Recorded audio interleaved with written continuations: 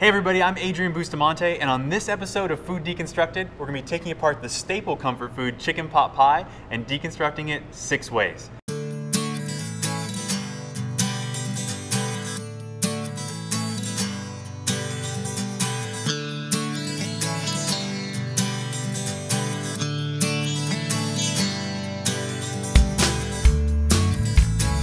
The first recipe we're going to deal with today is pot pie quesadillas with a pea guacamole. First thing we're going to start with is the actual guacamole. So what we have here is 2 cups of peas.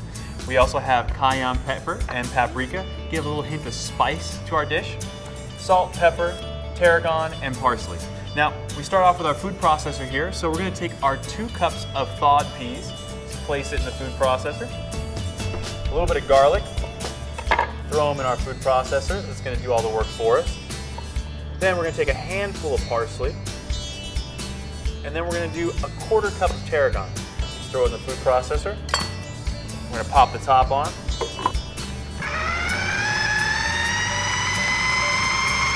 Now we're going to transfer it to a bowl now. Now next up, we're going to add our spices. So we're going to do a teaspoon of paprika and a teaspoon of cayenne pepper. Next up, we're going to use the avocado. We'll take a masher. You can actually even use a fork at home if you want. Please make sure that it all comes together. You don't have to mash it very long, just make sure it all mixes together nicely. You get a nice, smooth consistency. You're going to take a little salt and pepper to taste. As a whole lemon. Remember to roll your lemon to get all the juice out of it, you can. Once that's in there, give it a little mix. Salt and pepper gets in there. That looks all mixed up. So we're going to set this aside. Now our next ingredient is going to be our chicken. So we're just going to use 2 large chicken breasts. Put this in the pan. We just put a little bit of salt, a little bit of pepper on the outside, and that'll be the side that goes down first. Key to any good pan frying is as soon as this chicken goes into the pan, you're going to want to hear some sizzle. If you don't hear any sizzle, it's not hot enough yet. The pan's just about heating up. Again, you should hear that sizzle. Now, what I'm going to do is I'm going to let this sit on one side for 3 to 5 minutes. I'll put a little extra salt on the other side because I am going to flip it, and a little bit of pepper. After we flip this a couple times, everything's nice and golden brown. Should just be about done. And that will be for later. Next up, we're going to make the filling. 1 small white onion, 3 carrots, a cup of cottage cheese, cup of jack cheese, one of my favorites, and then we'll bring the chicken in a little bit as well.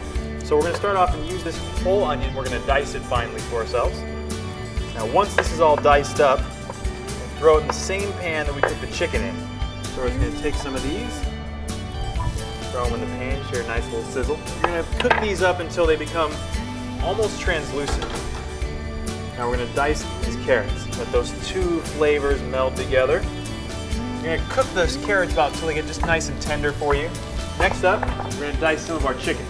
You can do whatever type of chicken you want. If you want to shred it, but we're going to dice it, give it that old school chicken pot pie square feeling. So we're going to add our chicken. Now I'm going to add both breasts. We're going to get this all together. You got the onion, you got the sweetness of the carrot. Now, like I said before, in the filling, we're going to have a cup of jack cheese. Give it that Spanish flair. Cup of cottage cheese, a little more tarragon, a little more parsley. A tablespoon of each to be exact. The difference between tarragon this time and tarragon last time, we're actually going to mince it a bit. So with mincing, just getting it small pieces, not quite dicing. You almost want to give it a little bit of a crush prior to cutting into it. Blends into our filling a lot better. Next up is parsley. We're going to mince this up as well.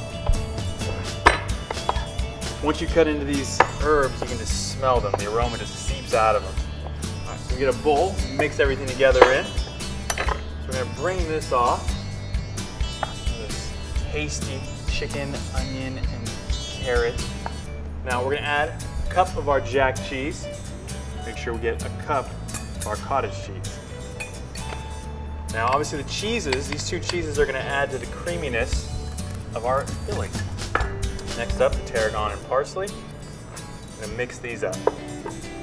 Make sure you fold in the chicken, the carrots. You can smell all those beautiful flavors. Okay, the last piece of our puzzle is we're actually gonna put all these ingredients together and make the quesadilla. We use our grill pan to kind of create a little bit crispier edges on our quesadilla. And we're gonna add a little bit of olive oil to the pan here, let that heat up. Now we're gonna use our flour tortillas, but we're gonna do the folded version today. So we're gonna go ahead and place this on our pan, let that get heated up. We're gonna place the mixture directly to the center of the tortilla and just spread it over 1/2 of the tortilla. So we're just gonna fold it over now, get nice and browned up, bring in our quesadilla to the cutting board. We're gonna cut this into wedges, create a little presentation for ourselves.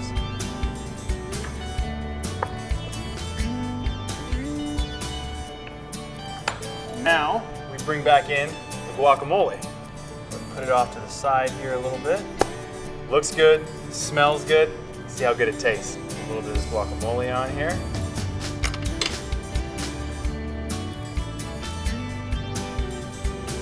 That's really, really good. You get the crunchiness from the tortilla, which kind of creates almost that pastry type taste.